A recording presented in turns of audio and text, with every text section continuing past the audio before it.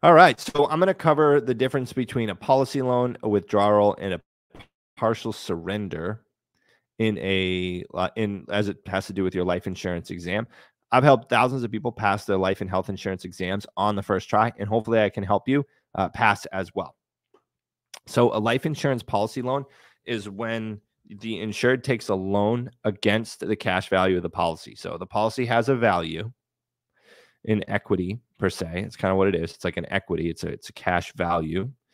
And the insurance company lets the insured take a loan against the policy. So the life insurance company says, well, your policy is worth X amount of money. You can take out a loan against that value.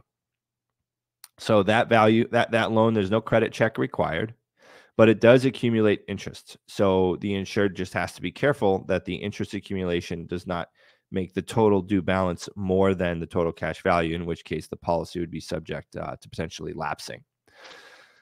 So there's also flexible repayment. Repayment schedules are flexible, but unpaid loans do accrue interest.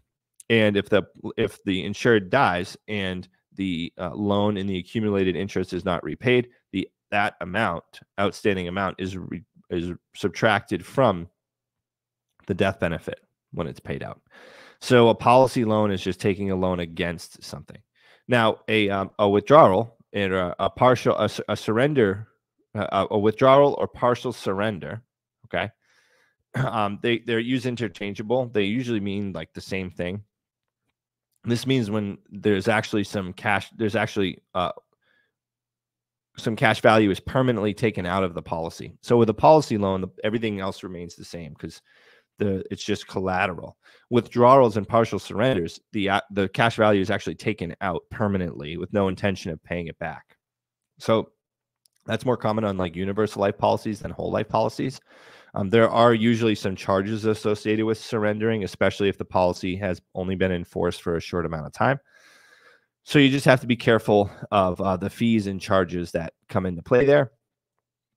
And withdrawals up to the amount of the premium paid the premiums paid in so far are not taxable. So if the insured has paid in $1,000 into their policy,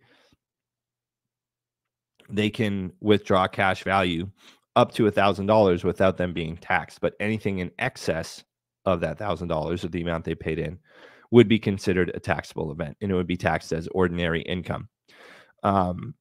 So real quick, back to cash value. I mean, the policy loan, there's something called an automatic premium loan. I have another video on that, but essentially what that does is it allows a loan to be taken out against the cash value of the policy if the policy is in danger of lapsing due to non-payment of premium. So say the insured misses their premium and it's $100 a month, and there is over $100 in cash value. If the grace period passes and they still haven't made the payment, instead of the policy lapsing, the premium will come out as a loan against the cash value so that the policy doesn't lapse. So I hope that helps you guys, and I hope this helps you pass your life and health insurance exam.